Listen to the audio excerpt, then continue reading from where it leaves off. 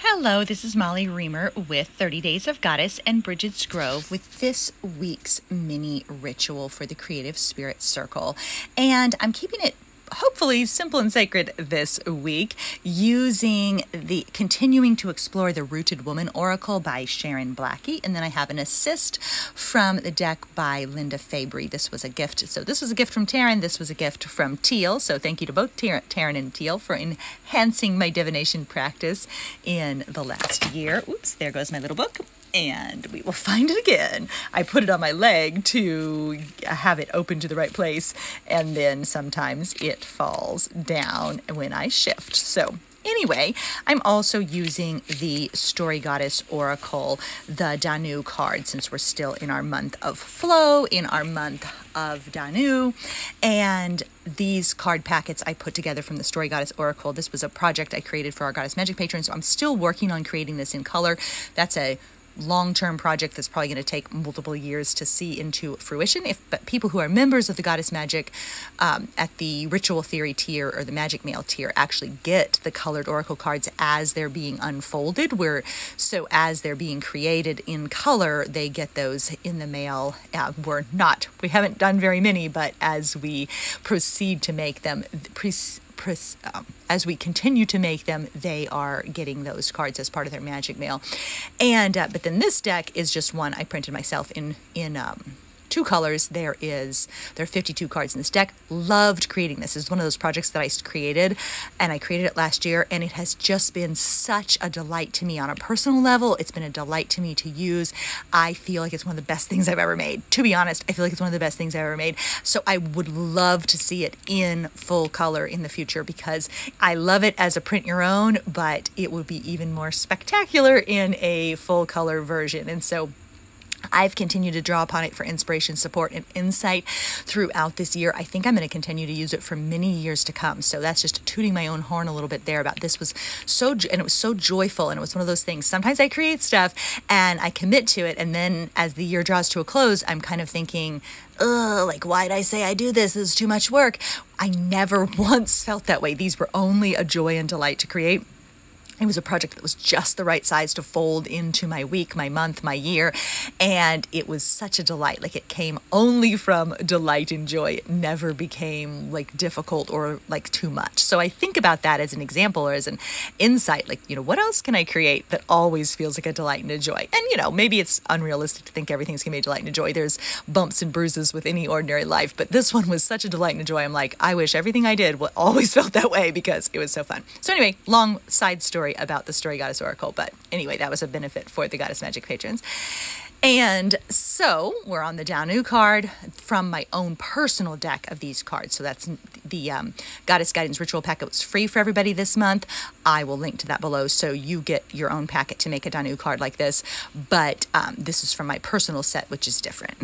And so we're going to actually start with the Rooted Woman Oracle. I felt like this deck was a perfect companion to our month of flow, our month of Danu, and I delighted in seeing this card when it came up, because it is the bridge, the place between worlds. So if you've been following along, our past two ritual videos have both been about thresholds and crossroads. And then I thought, well, what do you need? What do you need at the threshold? What do you need at the crossroads? You need a bridge to the next step. So it just seems like this really delightful pairing, this really delightful connection on this unfolding journey. So the Rooted Woman Oracle does proceed based on this path, like you're going on a quest, you're going on a heroine's journey. And so it makes sense that there's crossroads and thresholds and bridges, because you're going on a journey. But the connection between them was just really powerful for me, because these rituals draw on various resources, and to see the overlaps and the synchronicities between them is really powerful. So the bridge is the place between worlds. So I think if we're thinking about crossing a threshold and we're thinking about being at the crossroads, then where's the bridge? What bridge is there? The bridge in this card is an in-between place. On one side of the chasm lies the mundane world and the life we know we've outgrown. On the other side, the other world shimmers, alight with promise and possibility. The bridge invites us to step over. The bridge invites us to step over. But my thought with regarding the thresholds and the crossroads is that maybe if we feel stuck at the crossroads, or maybe we feel poised at the threshold and we're not quite sure how to cross, maybe that's because we need a bridge. Maybe we need a bridge between the life we have and the life we'd like to build. So maybe that's the reason we hesitate at the crossroads. Maybe that's the reason we wait at the threshold, is because we need a bridge to continue our path, continue walking.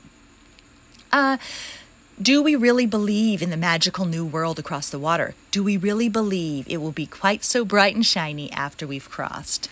The bridge is a point of transition from one place to another, or from one way of being to another.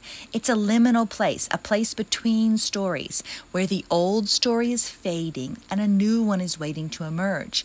Its invitations are manifold as we hover on the brink of profound transformation, but as we stand there on the bridge, we're asked to embrace uncertainty.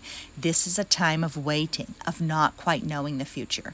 Can we trust in a possible future anyway? Is that magical land really as good as it looks? Can we accept the risk of leaving our known, safe, and familiar old world behind and make the decision to cross to an indeterminate new one? And I think that's the thing all of these things ask us to consider. Thresholds, doorways, pathways, bridges, crossroads. It's an indeterminate future. We don't necessarily know what lies beyond. And so it may keep us kind of stuck in that holding place because we don't know for sure. And sometimes, and I talked about this a lot when I did Living the Questions, sometimes we need to sit with that unknowing held inside and be okay with it. We need to make our peace or make friends with the unknowing, the unknown, the not knowing, and be okay with it. The bridge card calls on us to believe in the possibility of a new world and a new life, and in the new story that's unfolding before our eyes. In one sense, what's required is a leap of faith. The structure of the bridge is solid and sure beneath our feet, but we can only know this once we've taken the first step to cross it. We can only know this when we take the first step to cross it. And then, really powerfully, the card from Linda Fabry, guess what? We got stepping stones. They help us to cross the bridge, right? If we're taking the first step into the unknown, if we're taking the first step on a new path, if we're taking the first step across the threshold, taking the first step down the new direction on the crossroads, we need to follow these stepping stones. So I loved this. There is no such thing as a block in the unending, persistent stream of creativity. Only opportunities to stabilize and catch your breath. So there's no block, just opportunities to stabilize and catch your breath. Take your time. Take your time. There is a path to follow. There is a bridge. There are stepping stones on your way. And there's no such thing as a pause, just an opportunity to stabilize and catch your breath. So perhaps an affirmation for this week is, I stabilize and catch my breath. I take my time. I take the first step. Okay, so we're going to check in with Danu's card now from my own personal version. And the word on the back is wild. So may we make our peace with the wild unknown. May we make friends with the wild unknown within and between and around. May we listen to the wild within. May we listen to the wild within. So here's another affirmation. I allow joy to guide me. I allow joy to guide me across the bridge and to the right place. I allow joy to guide me across the bridge and to the right place. And then there's a practice and a prayer and a process all in one. I take a deep breath and settle back into my body, the most reliable way back to the sacred. I take a deep breath and settle back into my body, the most reliable way to the sacred. And it really is. That's our doorway to the sacred right here. And it's always with us, whether we're stepping on stepping stones or crossing bridges. The sacred is always here with us, right with us, right within us, and all around us. So thank you so much for being here. May you be brave enough to cross those thresholds, to choose a direction from the crossroads, and trust that there's a bridge between worlds, a bridge between the life that you want to live and the life that you are living. There's a bridge, and there are stepping stones along the way.